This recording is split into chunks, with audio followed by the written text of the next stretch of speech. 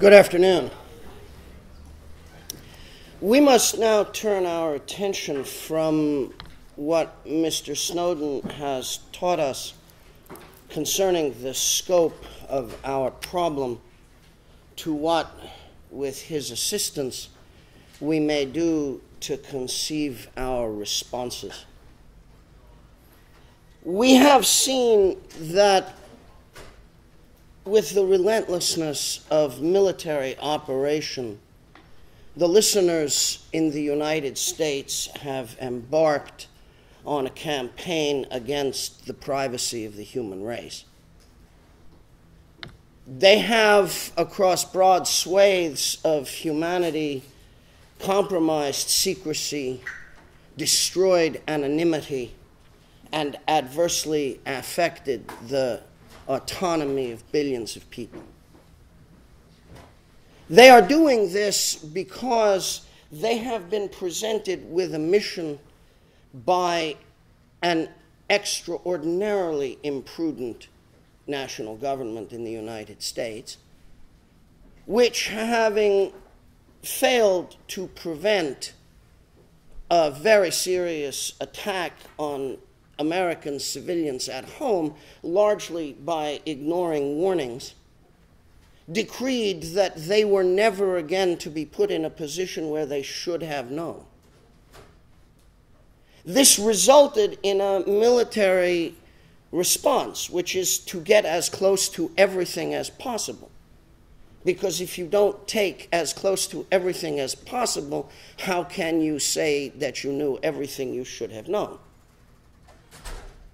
The fundamental problem was the political, not the military policy involved. When military leaders are given objectives, they achieve them at whatever collateral cost they are not prohibited from incurring. That's their job. And if you apply General Curtis LeMay to a situation and you get havoc, well, that's what you call General Curtis LeMay in for. General LeMay was correct that if the United States had lost the Second World War, he and his staff would have been tried for war crimes. From General LeMay's point of view, that meant he was performing his job. It is not for them to determine for themselves when their behavior is incompatible with the morality of freedom. That's why we regard democracy as requiring, among other things that are sine qua non, civilian control of military activity. When an especially imprudent U.S. administration abandoned the rule of law with respect to the listeners, leaving behind only a simulacrum in the form of an appointed court operating in secret, the consequences were not for the military listeners to judge for themselves. As we have seen, Mr. Snowden's point was that it was for democracy to impose the limits on that behavior, and democracy, Mr. Snowden agrees with Mr. Jefferson and pretty much everybody else who has ever thought seriously about the problem, requires an informed citizenry. The consequence of which is that Mr. Snowden sacrificed everything that we hold dear, our privacy, our security, our futures, in order to inform the citizens of the United States and the world. What we are facing, we have seen, is an environmental calamity produced by the collateral damage of that military listening undertaken with relentless efficiency by people who have more resources than all the rest of the world's listeners put together, and whose task was one that they were given by imprudent government authority, which they could legitimately consider as empowering them, indeed instructing them to get as close to everything as they could. And they have corrupted science, and they have endangered the security of commerce, And they have destroyed the privacy and anonymity of people who live under despotic governments who are endangered for what they believe as a consequence of this behavior. And as long as it's still called wartime, as far as they're concerned, they're still doing their jobs.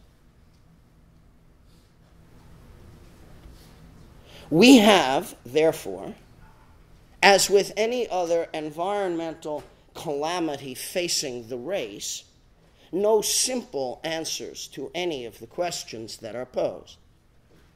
No one thing works. It doesn't even work somewhere, let alone everywhere. On the contrary, we face a problem which, because it is an environmental calamity, calls upon us to perform as we do at our best by thinking globally and acting locally. That is to say, by locating the principles that need to be applied with respect to this privacy environmental cataclysm we are living through, and acting in our locales, each of us as befits the role we play and the place we are in, recognizing that collectively we are trying to save the freedom of humanity and democracy, which cannot be otherwise saved, because, as we have seen, pervasive, relentless surveillance destroys freedom of thought, and without freedom of thought, all other freedoms are merely privilege conceded by government.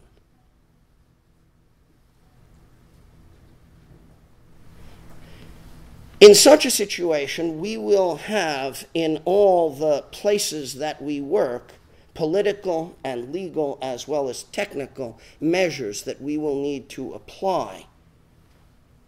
In one sense, merely to prevent the problem from growing worse, and in another sense, to begin the process of political reversal as the people of the world signify in all the places where they are entitled to self-government or the registration of their opinion that they wish not to be spied on.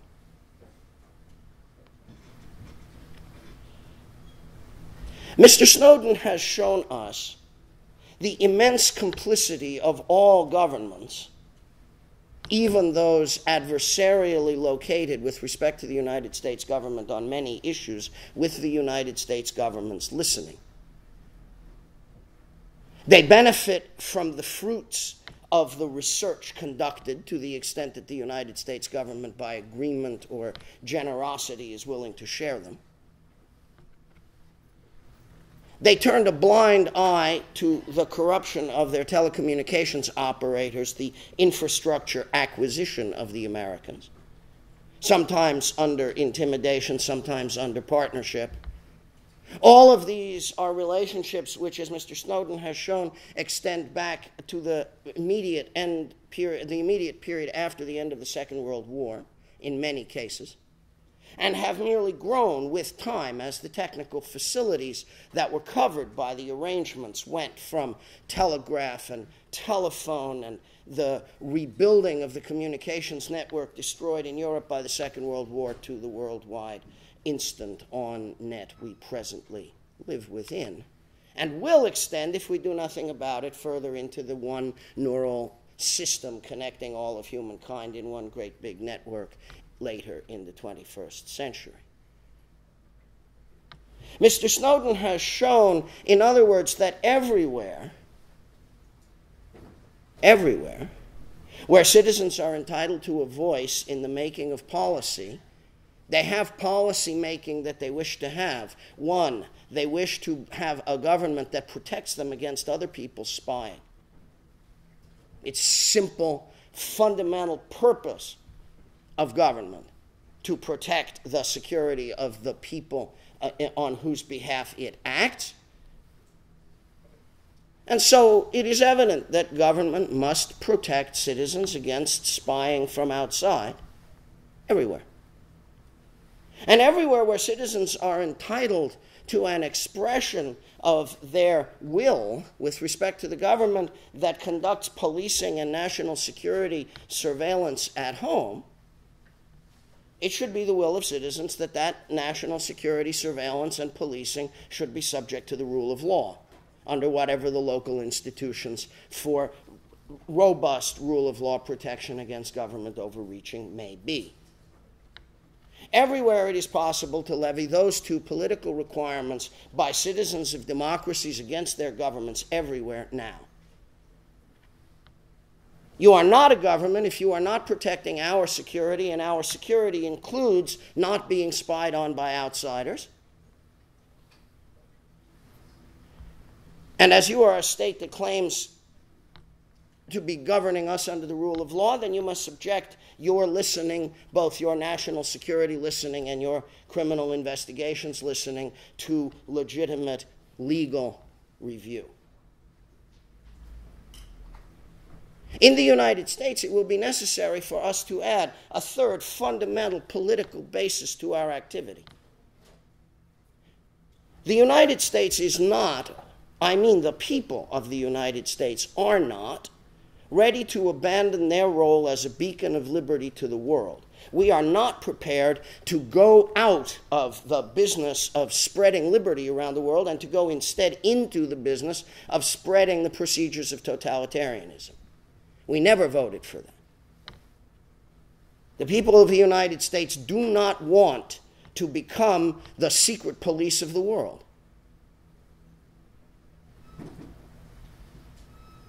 And if we have drifted there, because an incautious political administration empowered military men to do what military men do, which is full speed ahead, damn the torpedoes, then it is time for the people of the United States to register their conclusive opinion on that subject. In the meantime, the President of the United States has the only vote necessary to end the war. All of this is possible because it's wartime, or rather because of the myth that it is wartime. Disregarding the civil liberties of Americans for national security purposes is possible in wartime only. Declaring that everybody who uses the American telecommunications network who doesn't have our passport is subject to no civil liberties protection at all is only possible in wartime. And the idea that we can abandon the morality of freedom and spread the procedures of totalitarianism around the world in order to achieve security could only be possible in wartime. This cannot be our vision of a peaceful society. And so the fundamental imprudence was the use of a debated constitutional privilege to go to war without congressional declaration to create wartime in the United States without end. The people who did that will be harshly judged by history. So will the people who refused to stop it. The President of the United States has one vote, and that vote can end the war. Our distinguished and honorable colleagues, the Supreme Court Justices of the United States, have 9 votes that can restore the rule of law. No doubt they are reluctant to apply them for a variety of reasons. Some of them, I think all of us who are constitutional thinkers will agree, are serious. But the time is coming when they must act.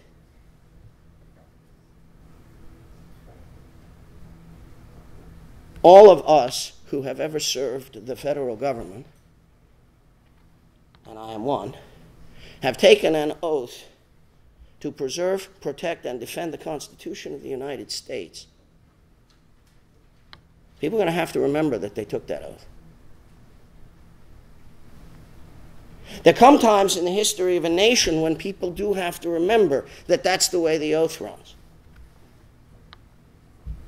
That it's the protection of the constitutional order of the Union which is the subject of our allegiance. Clear grasp of that is what has carried us through the most horrible of our national times, and it is what carried Mr. Snowden to his moment of encounter with the truth.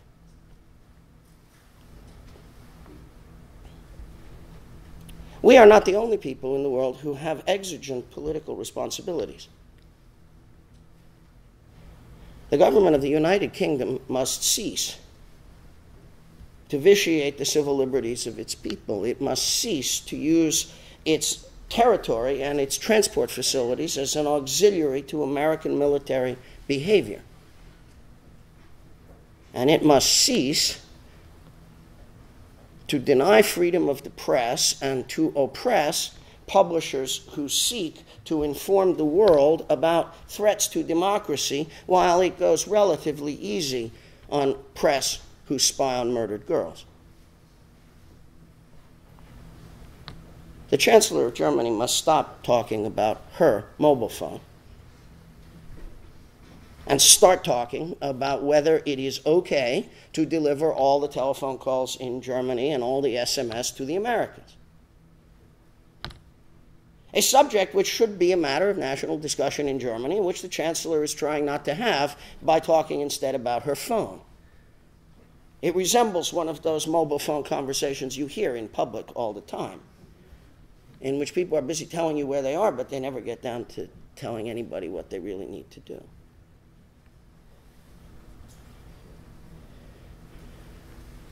Governments that operate under constitutions protecting freedom of expression have to inquire urgently, as a matter of the morality of freedom in their societies, whether freedom of expression exists when everything is spied on, monitored, listened to. In the 20th century, that would not have been a difficult question, as I pointed out at the beginning of our time together. It would have been regarded as simple and obvious, and it's why we were willing to sacrifice tens of millions of lives to destroy what we called fascism and totalitarianism.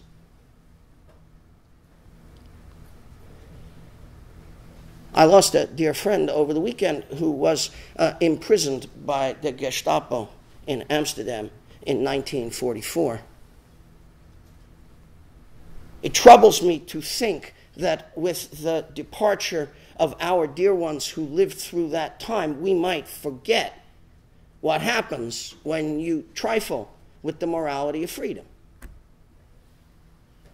We are producing and spreading technology around the world at the expense of the American taxpayer, which is subject to horrendous misuse to support totalitarianism permanently. That the people doing that want us to believe that as American leadership they are trustworthy seems to me utterly irrelevant, having nothing whatever to do with the ethics of equipping any damn despot in the 21st century with the opportunity to achieve the immorality of power under immortal length.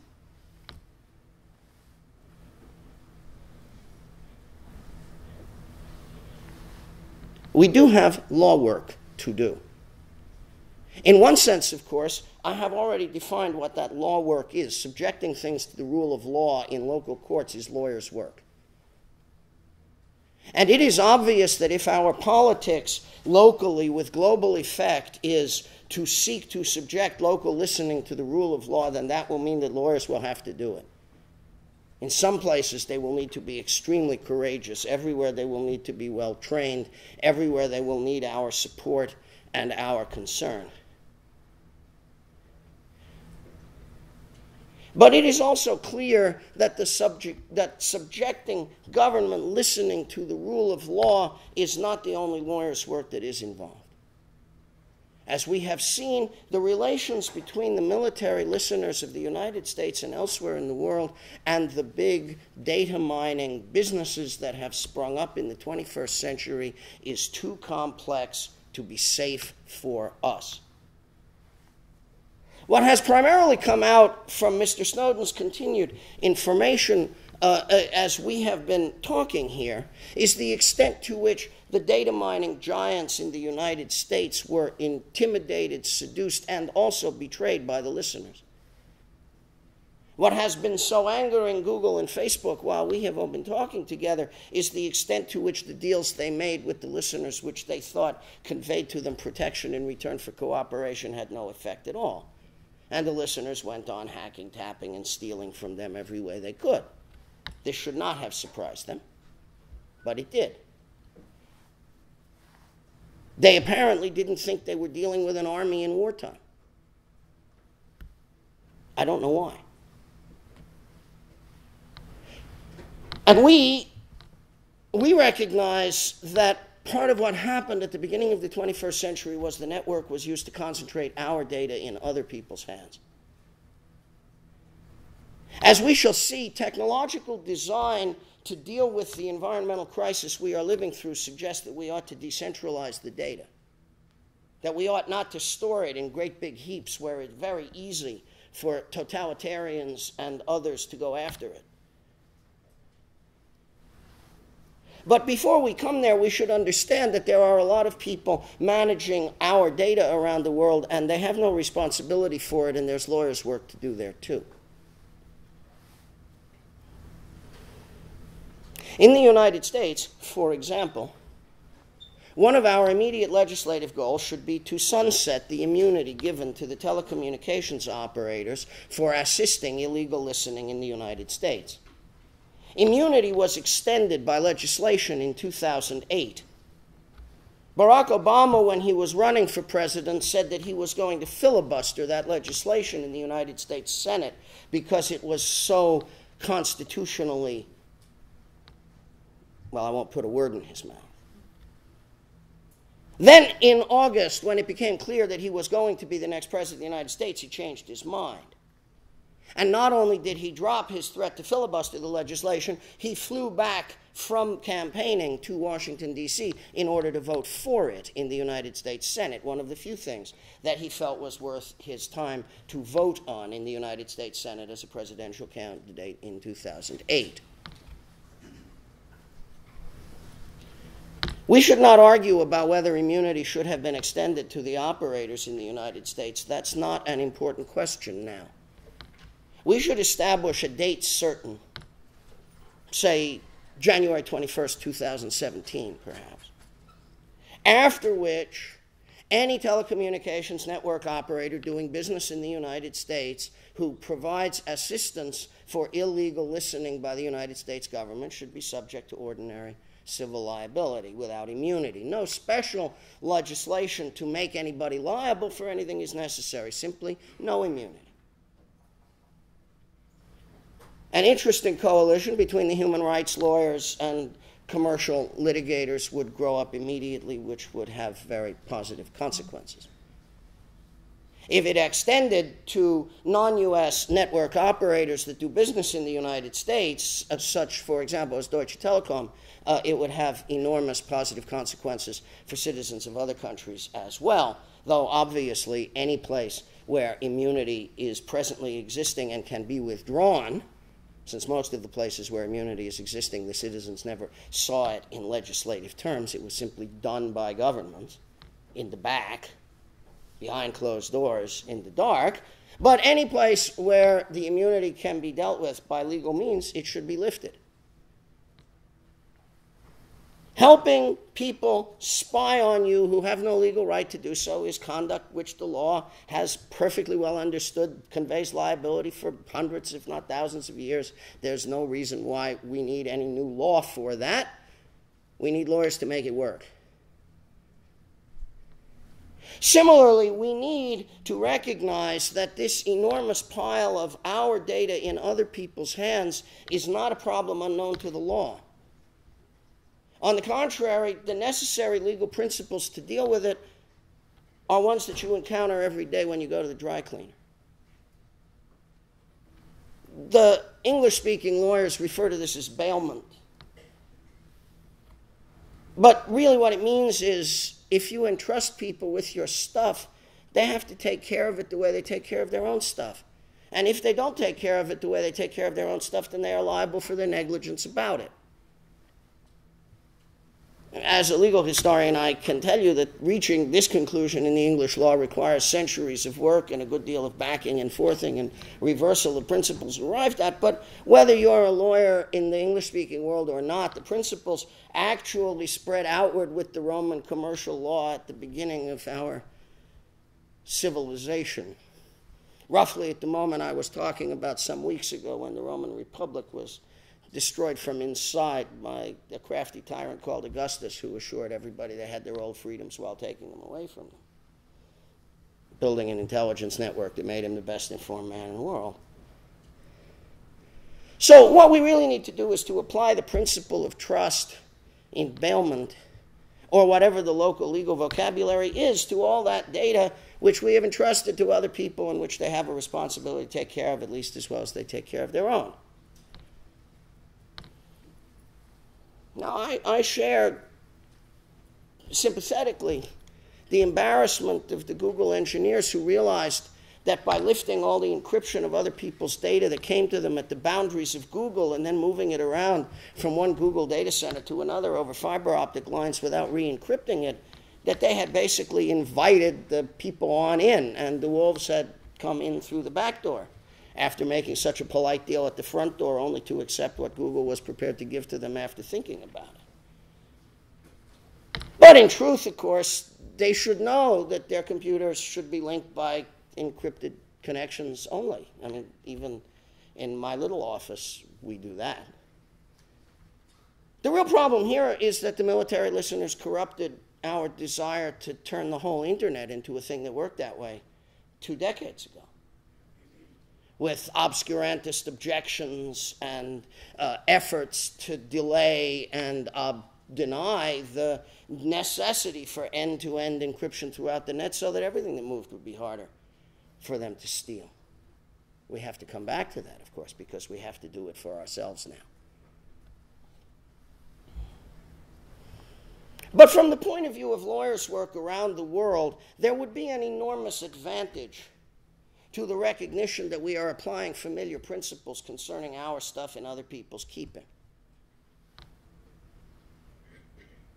Rules about our stuff in other people's keeping have their being, have the location of their invocation where the trust is made. If the dry cleaner chooses to move your dry cleaning to another place and then the fire happens, it's not where the fire happened in the place to which they moved your cleaning which determines their liability. It's where they took the clothes from you. The big data mining giants around the world play this game of lex loci server all the time. Oh, we are not really in X, we're in California. That's where our computers are. This is a bad legal habit. It's kind of like eating junk food, these jurisdictional quibbles that are supposed to keep you safe forever, and they work until they don't, and then they don't, and then what? And we would not actually be doing them a grave disservice if we helped them out of it by pointing out that what they really need is legal strategy for dealing with the trust relationships they have with the people that they have wherever those people are. In the long run, it won't do them any real good to deny that they are there. And if we were to apply the correct principles of legal liability to their either adequate or negligent caring for the stuff in their control, we would be doing a sufficient job. It isn't the solution to everything any more than any principle of liability for environmental harm solves the problem of pollution. But it produces opportunities for productive discussion. We are going to need an international private law of privacy, if you like. That is to say, principles of choice of law around the world which link up the various forms of trust and bailment and my goods in your hands and things I have entrusted for you to take care of in all the various legal systems. This is not international treaty work produced by governments. Governments are not interested. On the contrary, governments are all so far on the other side. And there is lawyering to be done in international public law. That is to say, the question of how governments should relate to environmental devastation.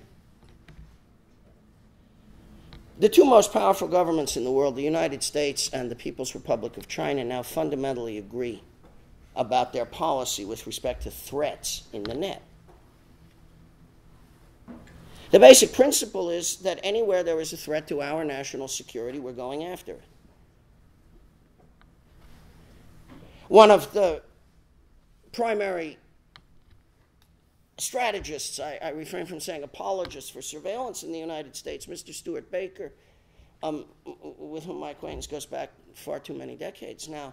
Mr. Baker was declaring last week in the United States that it is good for the United States government to keep track of the porn-watching habits of people abroad that it considers to be jihadis who have encouraged attacks on U.S. interests outside the United States.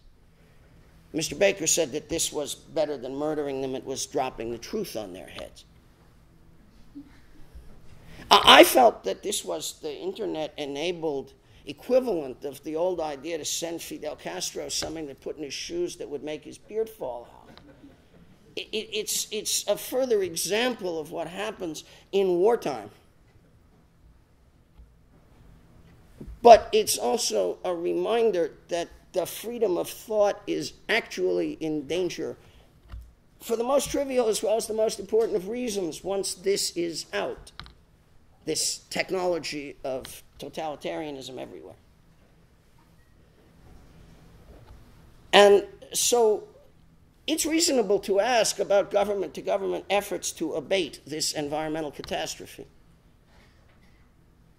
The United States and the Soviet Union were in danger of poisoning the world in the 1950s through atmospheric testing of nuclear weapons. And it is to their credit that, in addition to other measures preventing the destruction of the world, they were able to make a bilateral agreement prohibiting atmospheric testing of nuclear weapons, which, with occasional efforts by the French to remind everybody that they hadn't agreed to it, pretty much kept people from blowing up nukes in the atmosphere and destroying human civilization by accident. And it's perfectly reasonable to imagine, save only for the fact that the governments have no intention of doing it, an agreement between the United States government and the government of the People's Republic of China to cease turning the human race into a free fire zone for listening and interfering. But it isn't going to happen this time. As though the Test Ban Treaty had never come into existence.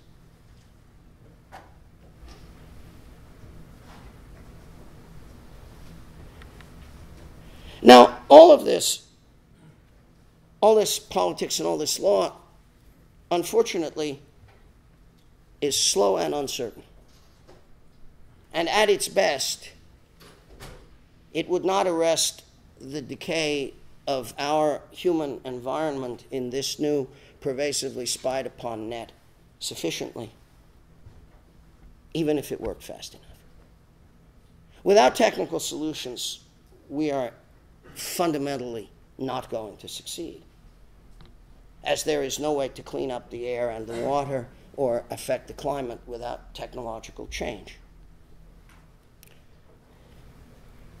Everywhere around the world, businesses use software that secures their communications. And much of that software is written by us. The us I mean here is those coalitions of people sharing technological progress called free software, open source software, with whom I have worked for decades.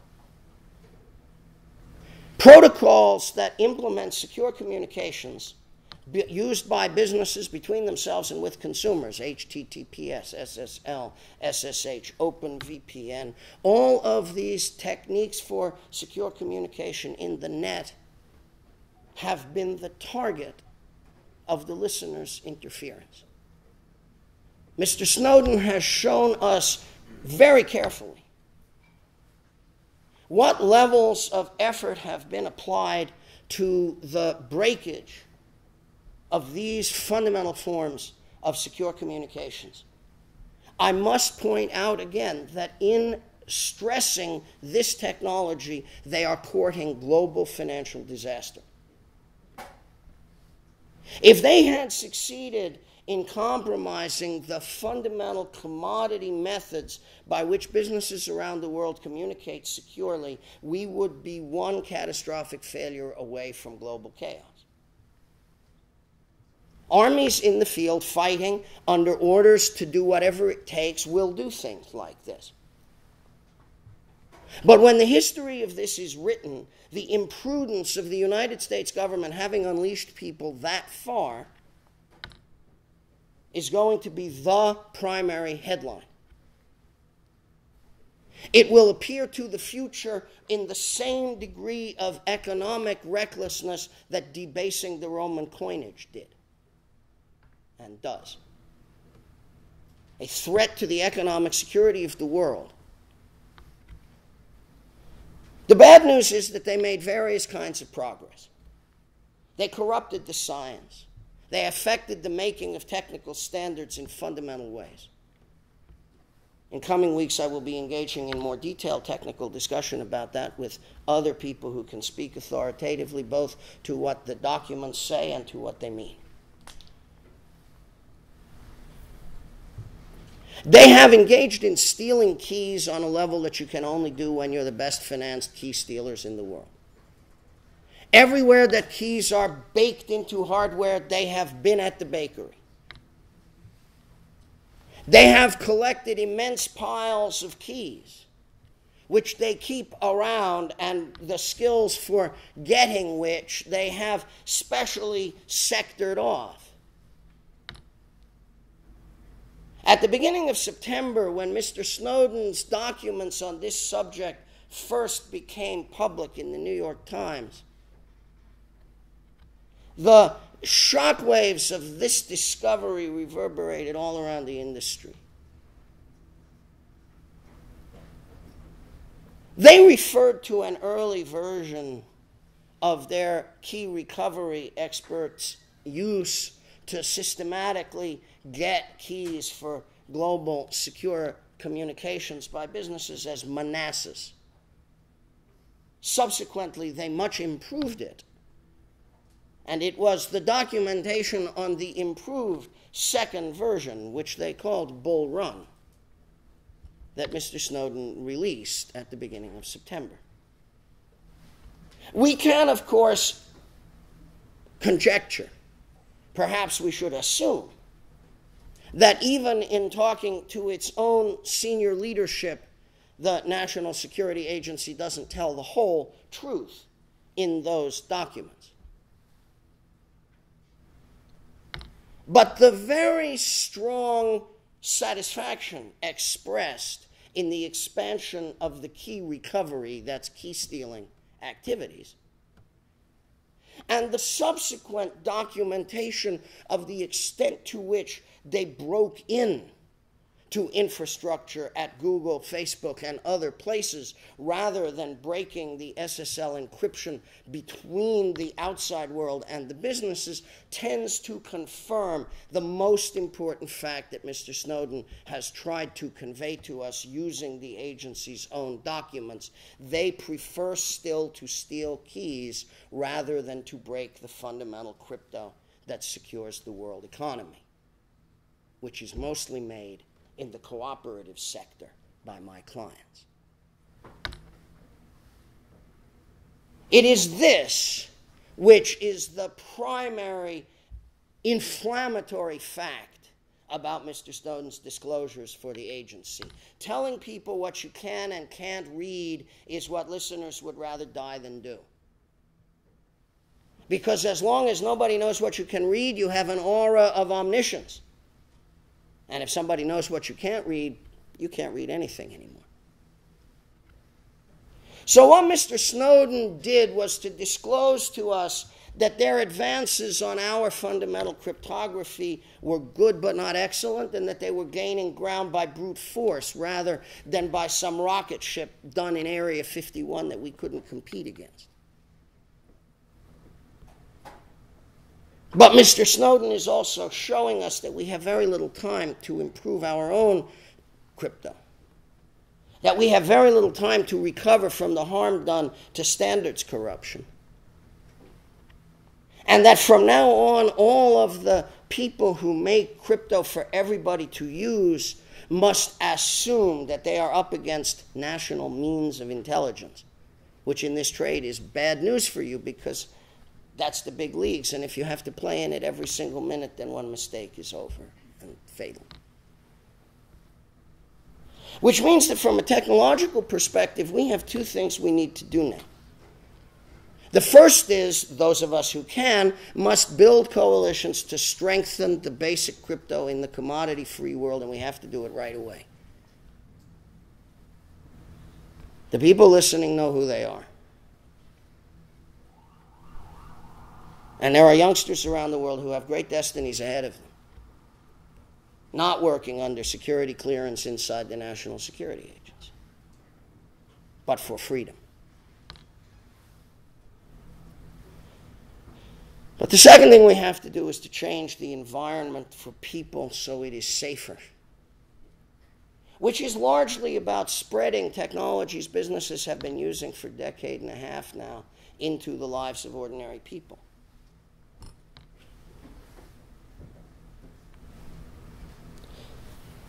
Which hasn't happened, you understand.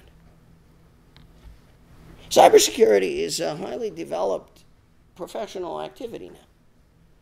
Information security officers are smart people doing complicated work, but at the end of the day, they set up networks that are safer, and we could do it too. It's as though every factory in the United States had an advanced sprinkler system. Smoke detectors, carbon monoxide detectors, sprinklers, high-pressure hoses, fire extinguishers, and everybody's home had no smoke detector, no fire extinguisher, no flame retardant, no nothing. So what we have to do is to commoditize personal uses of technologies that businesses have already adopted completely.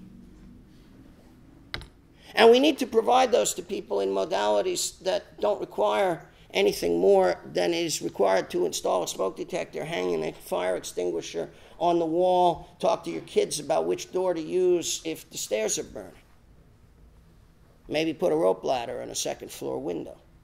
None of this solves the problem of fire. None of this makes the electrical system safe. It doesn't prevent lightning strikes. It doesn't do anything about the inadequate tax base supporting the fire department. None of that. But if fire breaks out in your house, it'll save your child's life.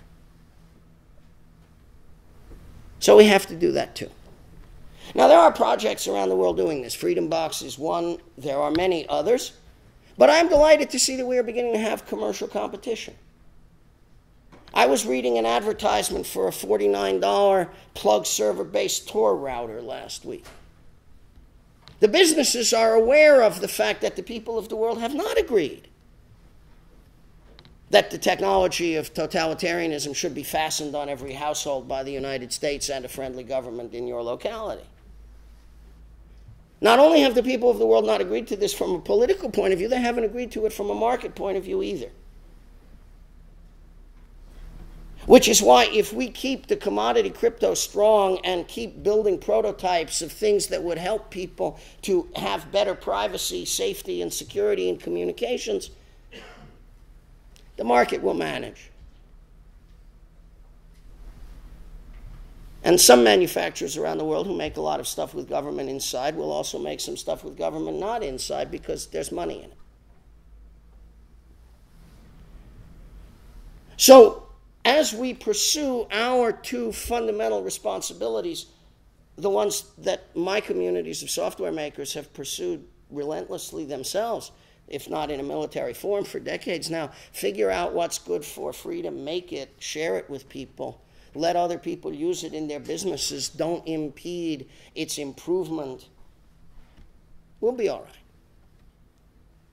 But only because Mr. Snowden has told us what we can do, what we can't do, what's already lost, and what armor still works.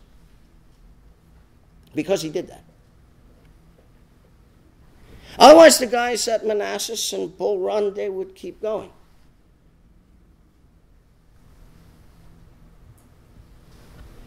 And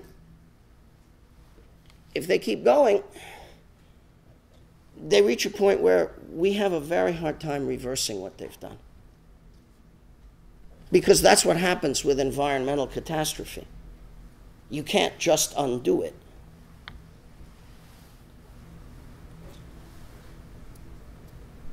Mr. Snowden is a man conscious of time, as well as space and strength. He said in Hong Kong, "I've been a spy all my life." He spied for us, collecting carefully, thoughtfully, for the purpose of making it possible for us to understand and to respond, to save human freedom and democracy. Carefully, thoughtfully, slowly, he collected. From the moment he brought that first document into his possession that we needed to see and that our government was determined not to let us see, from the moment he had the first one, he was in mortal danger. Every day he went to work. Every day he did more of what we needed if we were to sustain ourselves against this runaway military attack on the privacy of humankind. His courage is exemplary. But he ended because we needed to know now.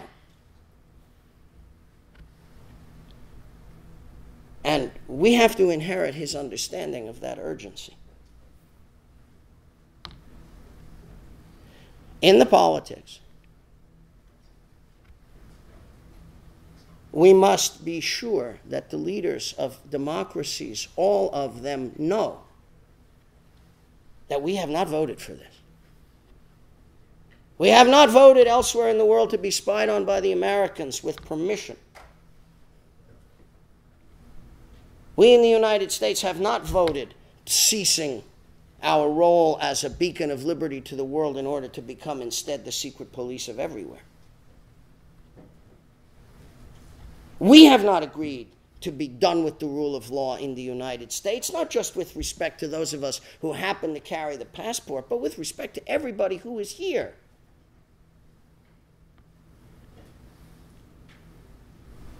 That's a fundamental commitment. We can't walk away from that. When we walk away from the idea that everybody who is here has constitutional rights, regardless of whether they happen to have a passport, we just reenacted Dred Scott.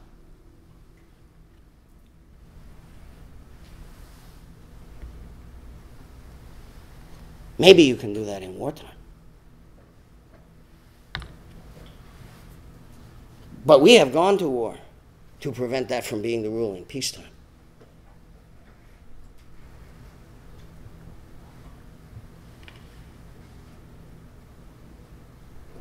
Our politics can't wait about this. Not in the United States, where the war must end. Not around the world, where people have to demand that governments fulfill their basic obligation to protect the security of their people. If the Chancellor thinks that her mobile phone should not be listened to, I am with her. I am not with her in forgetting about all those other people for whose welfare she is primarily responsible. At law, we have places to go and things to do. Wonderful lawyers around the world, young and old, have work to do, and they're going to do it. But they're going to need our support. They're going to need infusions of courage and material welfare And in some embattled places in the world, they're going to need us to be willing to stand with them against physical intimidation and destruction. We have comrades in Bahrain who were tortured because they carried an iPhone to a demonstration.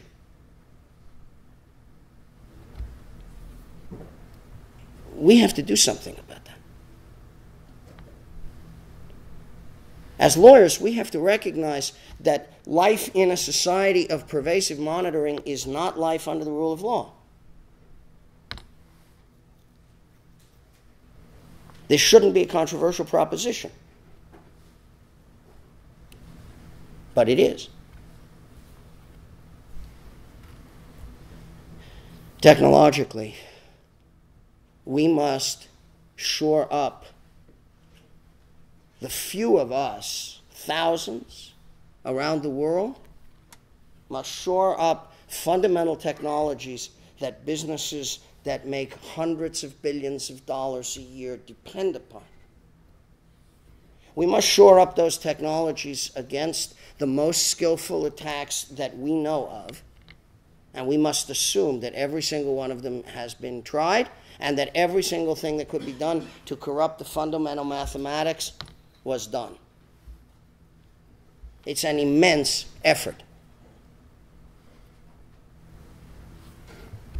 A moonshot of our own.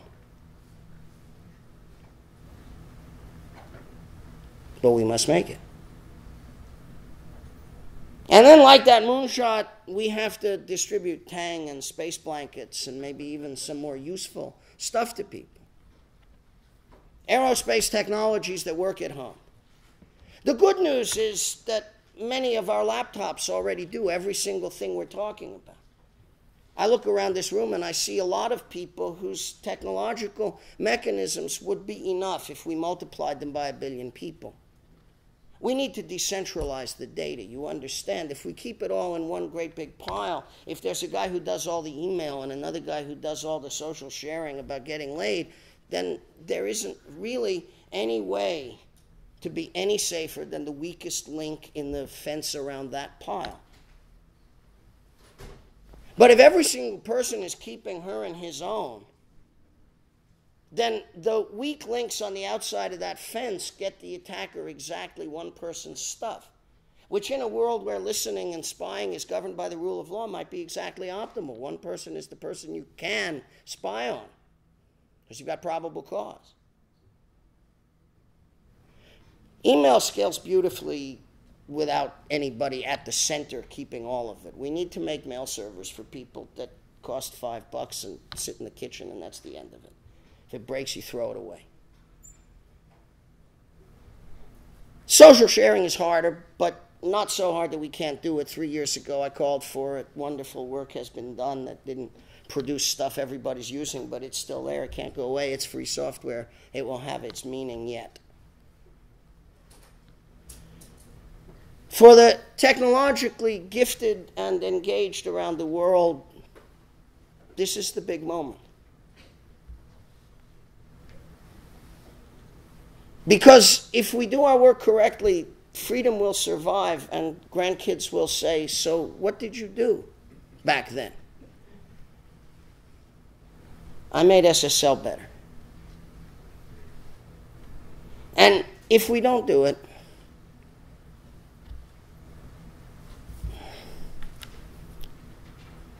so last week in the United States, we were celebrating our holiday of annual Thanksgiving, and when we do that, we recur to the Pilgrim Fathers, religious emigrants from England by way of Holland who came to Plymouth, Massachusetts in 1620 to worship God and think their thoughts in their own way. In the first 2 years that they spent in what they regarded as an uninhabited country full of people who knew how to make a living, but they did not, the first 2 years they spent here were extremely hard, and both winters there was starvation and many children died.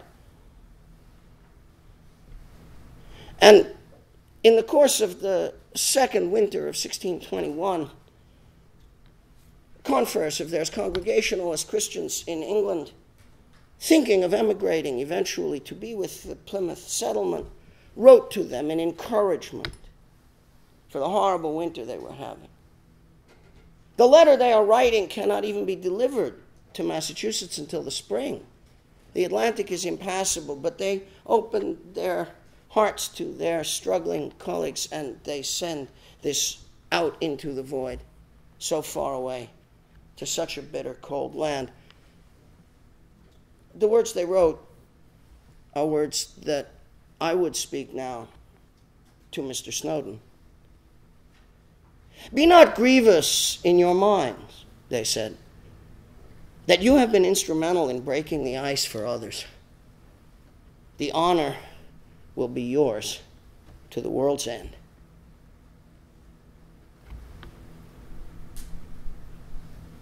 We don't often, in a human lifetime, see a moment of heroism like this. And we forget what we have to do when we've run into it.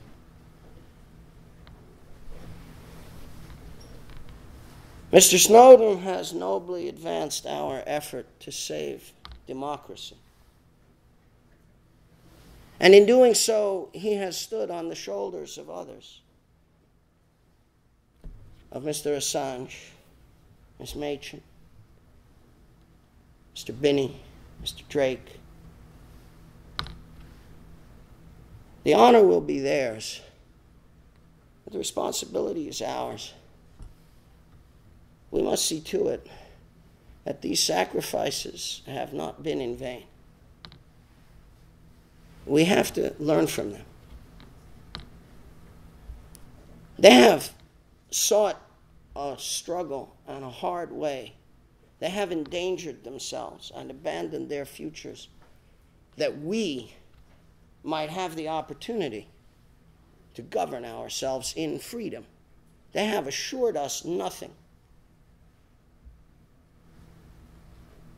But they have offered us the chance to assure the generations that come after us that we have given them a world as free as those who came before us gave to us. And so it is for us, the living, whose lives remain undiminished by the force of oppression, who have not felt the lash. It is for us to finish the work that they have begun. We must see to it that their sacrifices had meaning, that this nation and all the nations shall have a new birth of freedom, and that government of the people, by the people, for the people, shall not perish from the earth. Thank you very much.